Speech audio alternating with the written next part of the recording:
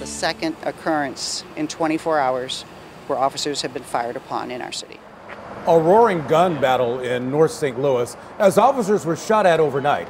It happened on Goodfellow, not too far from Interstate 70, around 1 o'clock this morning.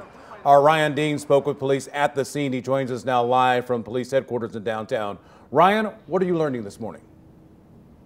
Hey Rennie, good morning to you. I've been covering crime for over 10 years in this city and I've been to a lot of shooting scenes in that time, and I can tell you I've never been to one where there's been more than 80 evidence markers on the ground sitting next to shell casings. Let me show you the video from overnight. Again, this happened around 1 o'clock this morning in North St. Louis. You see that BP gas station there. Here's what police are saying. There was a group of people at that station. There was an argument. They were showing guns. Then eventually gunfire broke out among this group.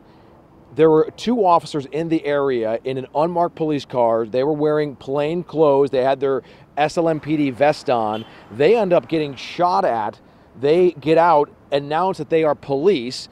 The gunfire continues to come at them. They actually return gunfire. Nobody was injured, but just look at all the evidence markers in this video. Again, this happened on Goodfellow, right near I-70 and Lillian. You're going to hear from police, and then you're going to hear from a woman who heard all the gunshots. We believe they obviously knew that they were shooting at police officers. We are very fortunate today that we don't have officers injured or killed. And I'm telling you, it sounded like a war.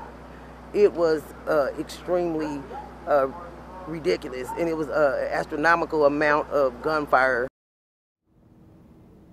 Now again, we're told that no one was hurt. We are not hearing of any arrest at this time. Now as for that undercover car that these two officers were in, we're told that the car did have gun damage, a bullet hole in the car. Also a tire was injured or hit as well. Now you heard the officer mention 24 hours. This is the second time officers been shot at in 24 hours. There was an incident at Russell and Jefferson yesterday, and that is in South St. Louis. No one injured in that exchange as well. That is the very latest. I'm Ryan Dean, 5 on your side.